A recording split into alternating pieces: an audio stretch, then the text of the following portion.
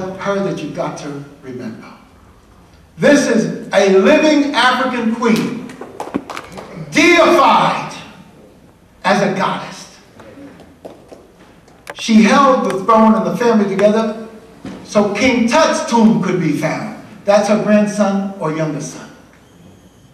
Our deep concepts of recognizing power and spirituality are such that she was deified as a living goddess. We don't have to create the images. The images are there. We need to use the images because whoever controls the images controls the self-esteem, the self-respect, and the self-development. Whoever controls the images controls the self-esteem, the self-respect, and the self-development. And that's why we have to fight so hard for these images, and that's why I'm blessed to be with you in the shrine of the Black Madonna, the mother of the earth.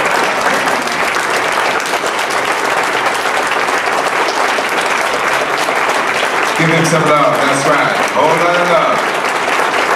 Baba poured this out now for us today. One of the most brilliant scholar warriors that we have right now. Baba Pt4. And he has to leave to the airport. Brothers and sisters, as you're clapping for showing your love for our brother, the shrine will be open after this. Please make sure you support the African bookstore here. Also, I need everyone to give some love to Brother Del Jones. He's here, he's supposed to be here today. Just say everyone, say Del Jones! We love you! We love you! Brother Del Jones! We love you! And support Mama Jones in the back. She's selling her wares in the back directly behind us. Brothers and sisters, now the agenda. Now the agenda. Please be seated, Africans. Please be seated at this time. The agenda. By 2010, Africans, we need thousands of warriors who are ready to take the land. Let me say this again. By the time comes around of 2010, we must have some strong warriors ready to take the land. Thousands of warriors, skilled Africans. The reason why we say 2010, it would be the 110th anniversary of the launching of the Pan-African movement. Every year we're going to have a summit to build up to this 2010 sacred time. Every year. We have proposed at this summit. I didn't want to break my brother's flow, but I would not be respectful if I didn't acknowledge one of the members of the shrine, I think it's Brother Olatunji, who greeted me when I came in, and he presented me with a gift, which I will take back to New York, a picture of Dr. John Henry Clark. With all of the books and whatnot that he represented. So this is a memento of this weekend. So thank you, Shrine, for continuing this African look. Give Baba some love again. Thank you. Brothers and sisters, the African continent placed immense responsibility on Africans here in the U.S. And in order for us to move forward, we have to ensure that we have Africans who are prepared to go and take the land with our brothers and sisters from the Europeans and European interests in Africa.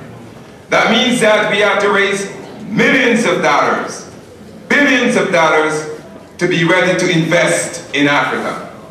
Whenever we displace the Europeans and their interest in Africa, the IMF and the World Bank in Africa, that means that we have to replace it with African money. Let me say this again. We have to replace the European finance with African finance. That's right. And in order to do that, we have to develop what we call a development fund for African people. And in that fund, we have to raise millions of dollars. We have to establish a 5-year plan, a 10-year plan, a 15-year plan, a 20-year plan to raise billions of dollars so we can invest in the most, greatest, wealthiest, sacred space in the whole world. And so the Africans at the summit has proposed for a development fund for Africa. Give them some love for that.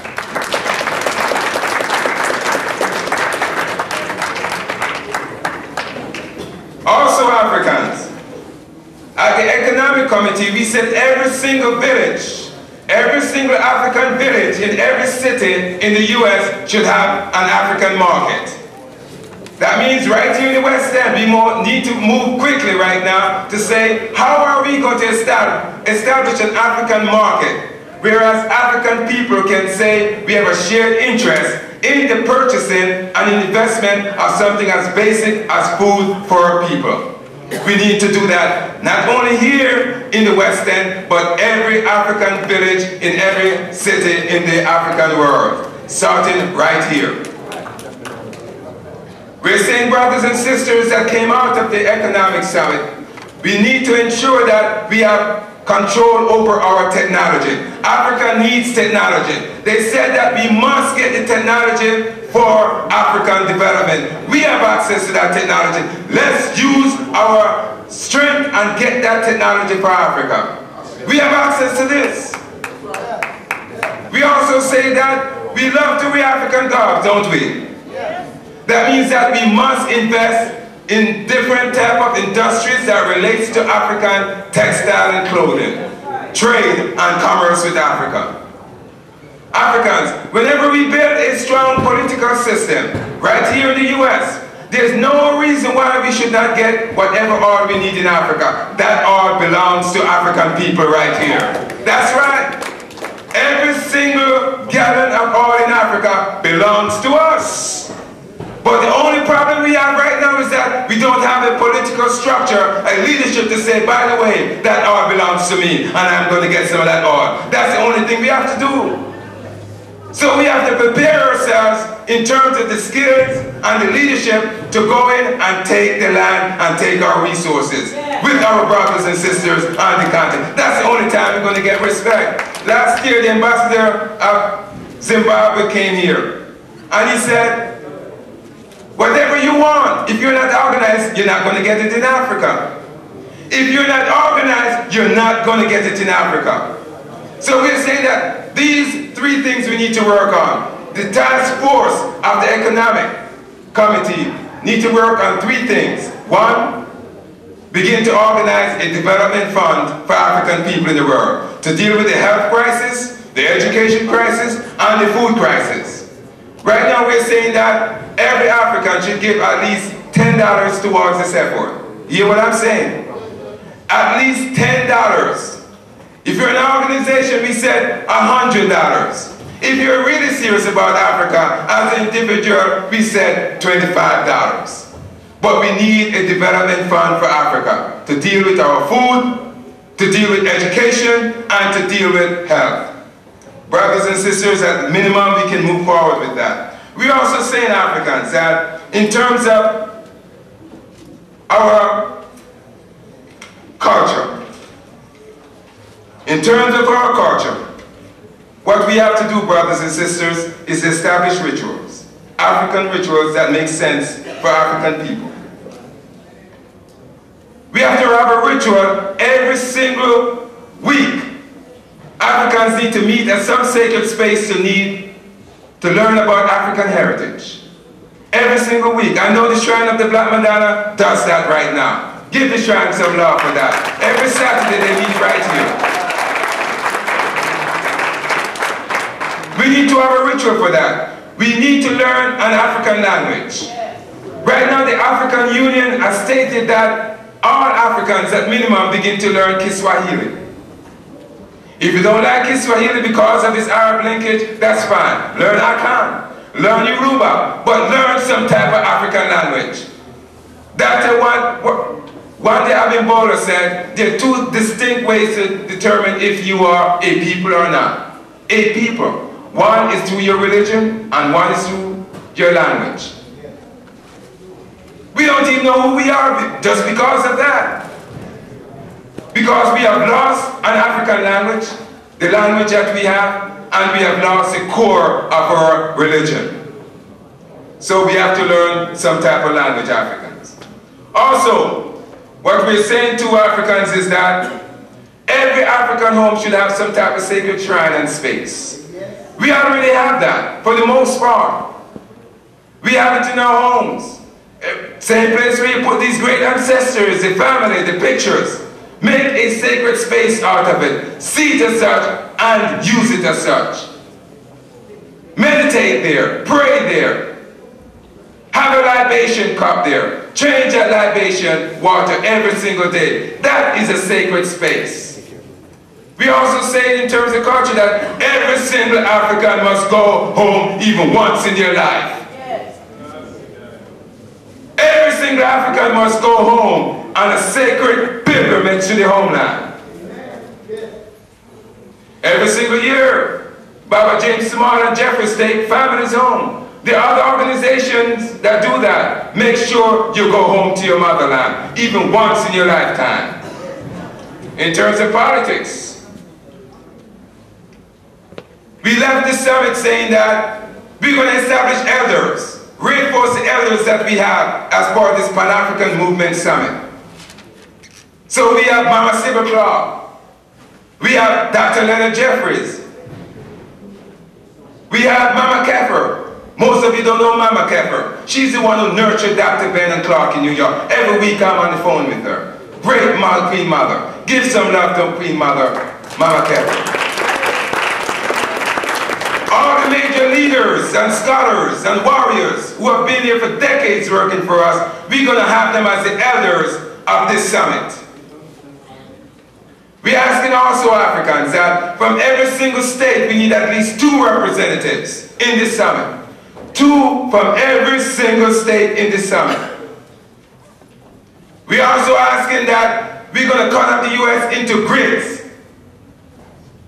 All across the U.S.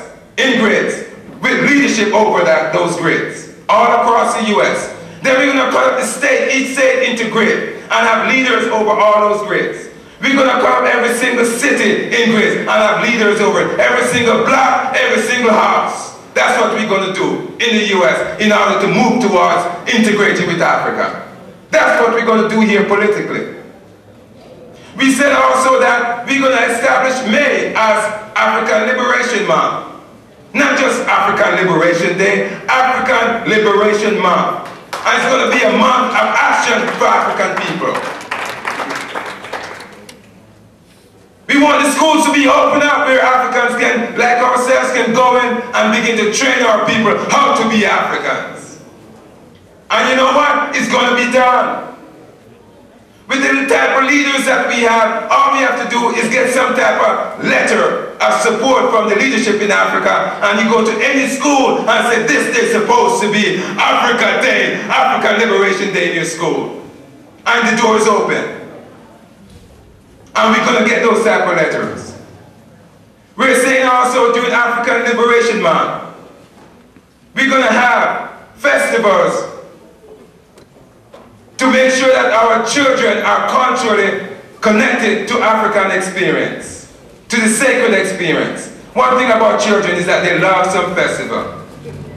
So we're going to make May a time that we can have festival. Brother Kofi is going to be working with all the different organizations right in the West End, and we're going to just cut off this boulevard right here, right in front of the shrine. Just take it over. That's it. From block to block, just take it over and make it a space for African festival.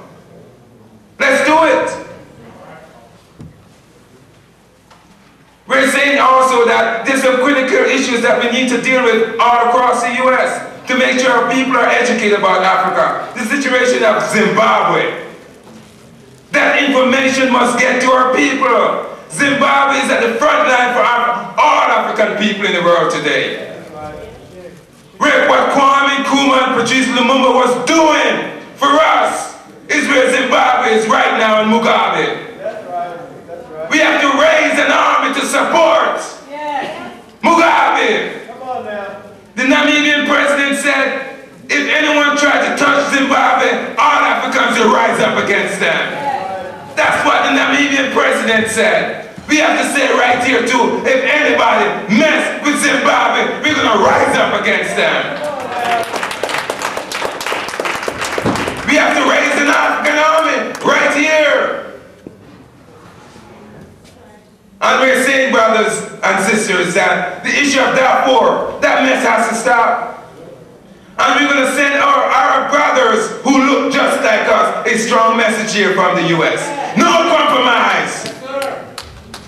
No compromise. They think it's another holy day to go and attack those who are traditionally African. It must be stopped, and the message must be clear right here from the United States of imperialism. We are also saying, brothers and sisters in politics, that the issue of the Congo must be dealt with.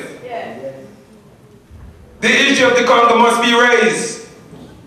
We also must be educating our people about what happened in the Gulf Coast region of the U.S. The situation of Haiti. They do everything to reduce Haiti. Everything, because if Haiti is raised up, Africans here in no time will rebel against this government and build our own, like we have tried to do over and over again right here in the United States of America. As a matter of fact, Haiti will send some generals over here to help out, like they did when they sent generals to Simon Bolivar to liberate Latin America. Amen. Brothers and sisters, we're saying also in politics that in July, we need to have also an in-gathering in July, around the 23rd through the 25th of every year, during Pan-African Month, the period where we launched the Pan-African movement over 106 years ago, July 23rd through the 5th. And we're going to have a pilgrimage to Africa during that time. And we ask the African leaders who are among us to go home during that time and link up with the leadership in Africa. You hear what I'm saying?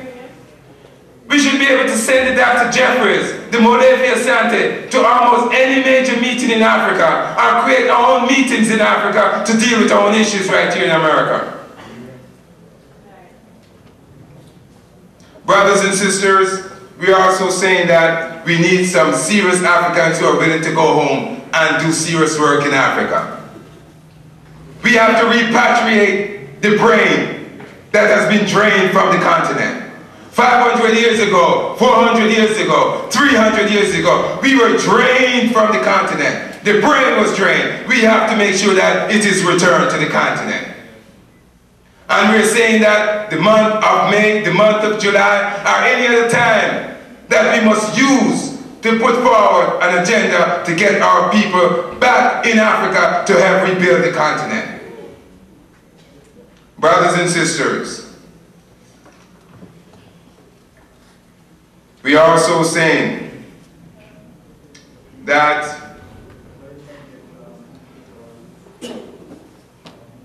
we have different type of organizations that are doing similar work around unifying African people. And we must be able to send delegates, leaders to these different meetings going on. Because the worst thing we can do politically is to begin to wage war and compete against something that is so great for us. And so we're reaching out to all the different organizations who are doing this type of Pan-African work. And we're saying to them that if you're in Europe, we're going to reach out to you. We're going to send delegates to the meetings. If you're in Latin America, we're going to send delegates to the meeting. If you're in the Caribbean, we're going to send delegates to the meeting. If you're in Asia, we're going to send delegates to the meeting. So we can be one in terms of building this 6th region of Africa. Yeah. And when we all come together, hopefully before 2010, hopefully next year, we can say to the leadership, one of us, one of you, will go and represent African people in the 6th region in Africa, representing the issues that face African people in the US also. This is serious, Because if we have somebody from Latin America who is not in touch with what's going on, the reality of Africans in the US, that means that they're going to misrepresent us in Africa. So we have to connect with all these forces. We have a whole lot of work to do compared to the first region, the second region, the third, the fourth, and the fifth across the continent. They're in East Africa, West Africa, Southern, North, and Central. We have to go all over the world to put this region together. It's immense work. But it must be done. This is what the ancestors have called for, and so it's a mandate, and it will be done by us in this generation. Now,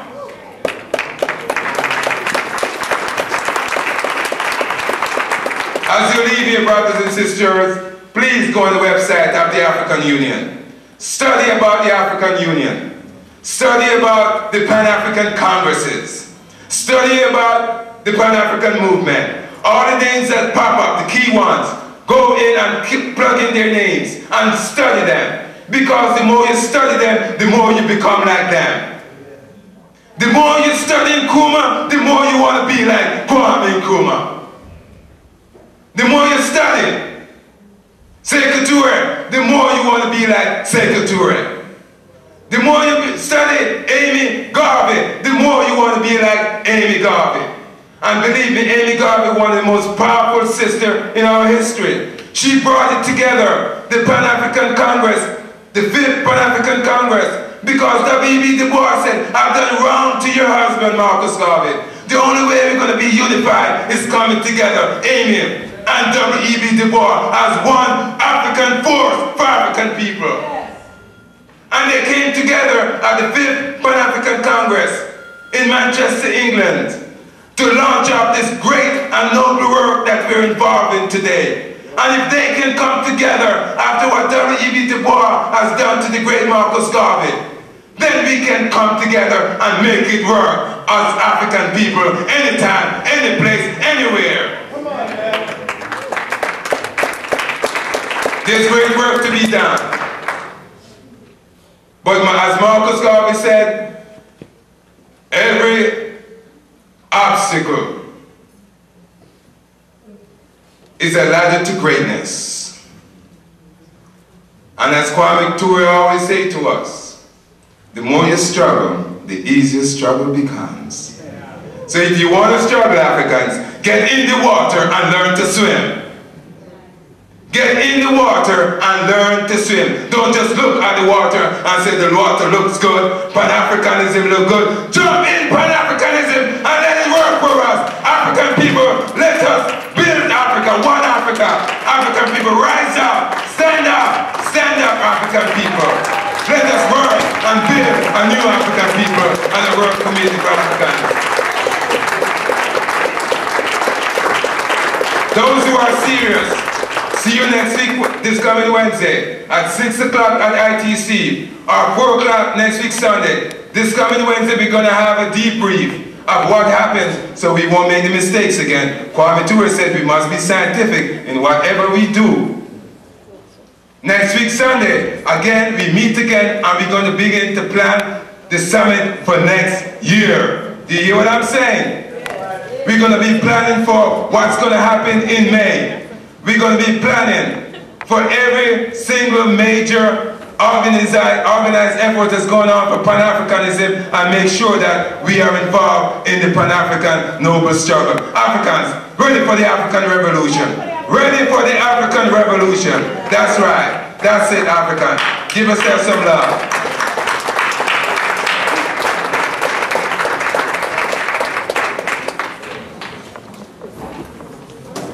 At this time, Africans, please make a circle. Make a quick circle. The shrine, the bookstore is open. And again, please make a circle, Africans. Please make a circle. Let us make a circle. Make the circle, Africans.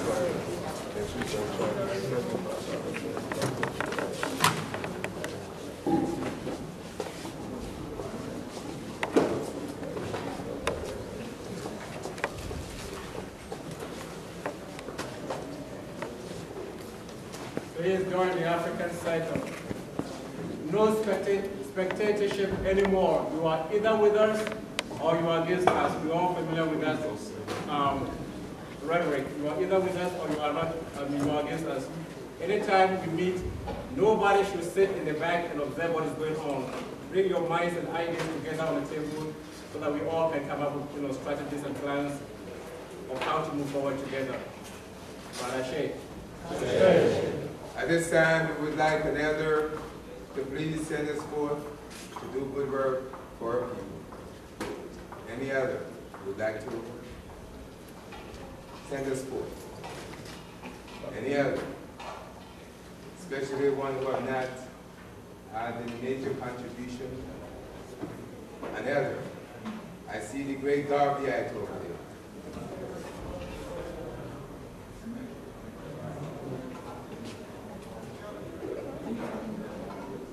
Any other, please?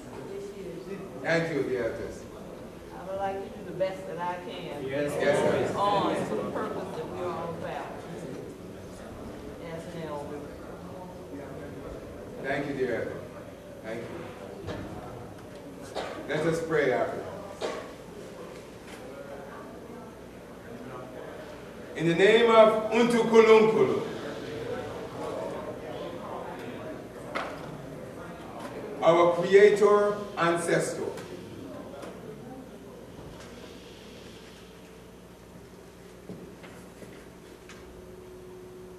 in the name of Mulungu, our Creator that bestowed upon us that we are a microcosm of the whole universe. In the name of Olodumare, that we are a loving and merciful and kind people. In the name of Munyame, that we are a powerful people. In the name of Yah, Jah, Allah, we say thank you. In the name of our great ancestors, those who came before us and sacrificed